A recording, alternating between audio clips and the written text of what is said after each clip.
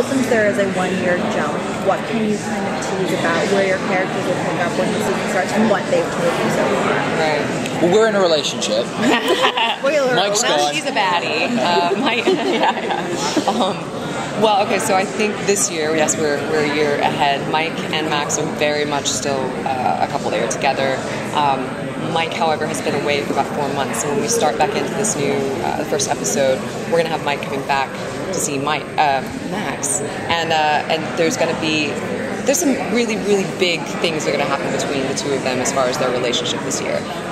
One of them is going to be devastating, and I know that for sure. The other is going to be, hopefully, it's going to play out. I can't obviously give details and stuff, but it would play out in a beautiful way, I think, if we were able to kind of end the season the way that they want to for these characters. So, as of now, there is a lot of disaster, devastation that's coming for the two of them. And yeah, in regards to Mark, it's been a year later after the death of his brother. He's been through an incredible, emotional, all the grief and all that. He's in a very, very different place emotionally and environmentally as well, like in kind of where he is in the world.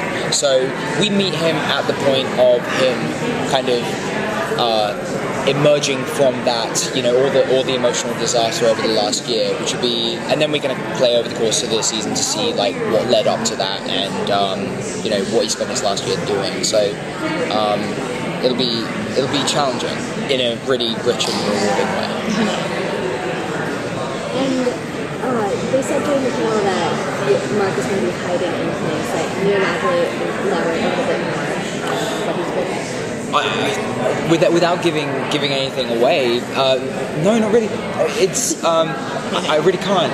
It's just they're putting him in a place in the very first episode where if someone was trying to, someone like Mark, who's a pretty hunted, kind of on the top of the list, for the FBI to track down, you wouldn't want to, he wouldn't want to be caught dead there. So I think, again, challenge for the writers, challenge for myself to, kind of pull that off, but playing that out over the course of the season and seeing, what his character does with that is going to be really, really fascinating. No, I can't tell you anything, basically. Will Mark be holding any grudges still a year later, and what would those be? Oh, sure. Who is he blaming for what happens a year later? I know at the very end of last season, he kind of had this idea with Luke that after Luke got killed, that he got that alternate ending actually where he killed Joe Carroll. He was like, he said, he turns to him and says, "I got one of them. That's one of them. There's still more to go." That was one of the lines. So he definitely kind of sees everyone as a target. Anyone who's not me is pretty much a target. Ryan, Max and Mike definitely, killed Lily. Mike killed Lily. Max killed Luke. I think that Ryan is just kind of the breeder of all that. So I'll take him out too. I think he holds grudges against all those people, and I can imagine clearing his, kind of idea of making up for, the loss of his family would be striking these guys off the list. When is Max going to fit into the new threat in New York? How's she going to fit into the new threat? Well, it's going to be tough because she is. Ryan and Mike at some point will sort of be put to a test. Okay. And Max is going to be the one that is in between the two of them. She is the one that's also trying to figure out the psychological killer who's out there. She's trying to profile him with these guys. But I think for her,